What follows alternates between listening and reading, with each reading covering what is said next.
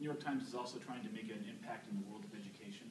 Primarily, they begin by offering a 50% discount to any faculty member at any institution of higher learning. The ancillary idea there is for them to expose their students to the New York Times because it's being offered at such an affordable rate. Students themselves can also get the 50% discount. Now, why this is so useful to them, their mission is two-pronged. Primarily, they want to promote an informed electorate, but also, when the time comes that you're not a student anymore, even after that discount wears off, you'll be so accustomed to the quality product of the New York Times, you'll still continue to be a subscriber. The idea is to have the rising generation provide a built-in subscriber base. They're also promoting the world of education. Since 1999, they've had the New York Times Scholarship Fund.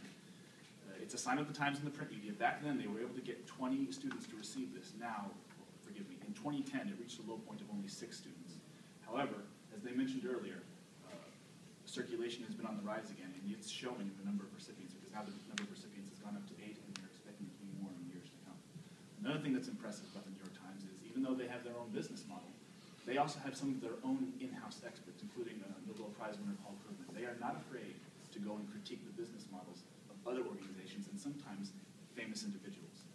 Now, I don't mean to toot my own horn, but I managed to get something of an endorsement from a certain famous individual. Could you please get him on the line? Hello? Yes, Mr. President, can you hear me? Yes. Yes, could you please tell us a little bit about your experience with the Times? Well, about a year ago, I released my new book, Back to Work, in which I laid out my ideas to hopefully improve the economy and education in this country.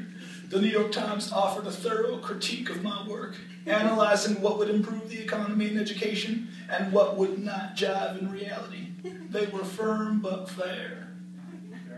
All right, I gave you your endorsement. Now you have to live up to your end of the deal, Colton. What are you talking about?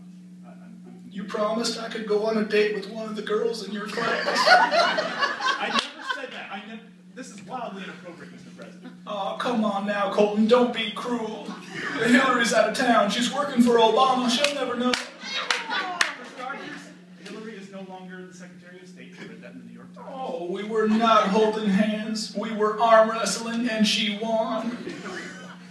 Okay, Oh, what? Oh, where is she? She is no longer the Secretary of State. I don't know where she is right now. Oh, I think I have a good idea. Oh, now can you go